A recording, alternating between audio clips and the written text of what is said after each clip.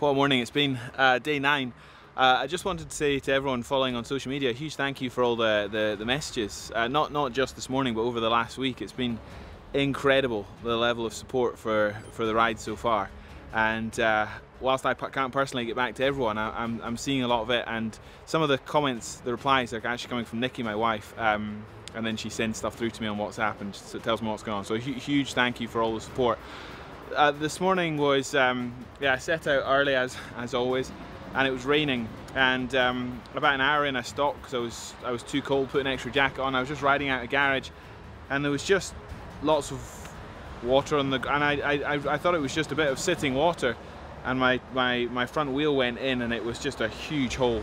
The bike just stopped. I went from about 15 miles an hour, I wasn't going fast, straight over, and I guess I hit the road with my face and my left hand. I really thought I'd done a lot of damage to begin with, because the first thing I felt was broken tooth in my mouth. I thought I'd really damaged my teeth. So I got back to the van. Laura did an amazing job looking after me. I've chipped a good amount of my my canine tooth there. About a quarter of it's gone entirely. It's not the end of the world. It'll be a couple of months before I can get to a dentist, I guess. But as the day's gone on, my left elbow's given me more grief. So yeah, I guess I staved it, which I don't exactly know what that means at this point. You know, I guess I landed on it, and whether it's bone or muscle or tendon, but really painful on the bike. So yeah, I can ride. I'm still covering the miles, but I'll get some treatment now.